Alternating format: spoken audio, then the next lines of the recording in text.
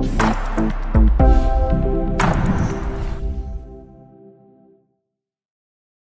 everyone, how you doing today? I'm back with another video, and in today's video I'm going to show you guys how to clean up the charge port for any cell phone. In this particular one, we're going to be cleaning a charge port for a micro USB, but the same method applies for an iPhone, Thunderbolt, or whatever jack you have, USB-C. The method is all the same. Client brought this one in because as soon as they connect the cable in, the cable doesn't go all the way in, or they have to just push it down really hard and wiggle it around, so in order to be able to charge them. Not necessarily always the charge port gets damaged. Mostly 60-70% of the time is because of the dust that is inside your pocket. When you put it inside your pocket, you put a jack side down, all those garbage, they start accumulating inside here and they get compacted every time you put the jack in there. So I'm going to take this one under the microscope and we're going to start cleaning it up. For cleaning up, I'm going to be using alcohol, isopropylic alcohol. This is not conductive, 95% plus. Toothbrush, a used or new toothbrush, and I'm going to be using a curved, really sharp tweezers. Really sharp and curved tweezers. It makes it easy for you to work around.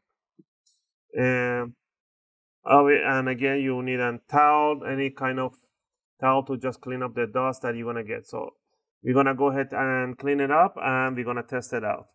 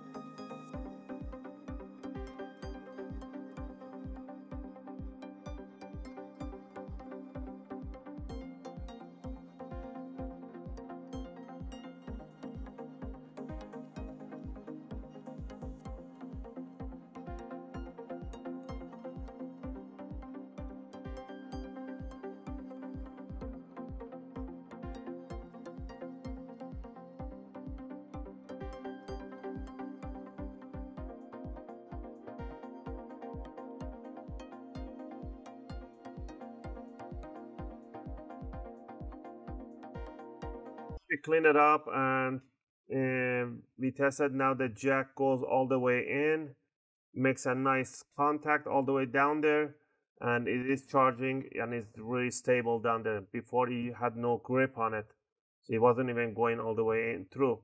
And you saw how much garbage we pulled out. As much as you just we put alcohol, we just crump everything around and we just keep pulling it out until the whole thing gets cleaned up. And we run the test and the test works fine and everything is charging up. Again, I hope you guys like this video and helped you guys out to clean up your own charge port. If you did, please click that like button, and if you want to subscribe to the channel to support the channel, I would really appreciate it. Thanks for watching, and I'll see you guys in my next video.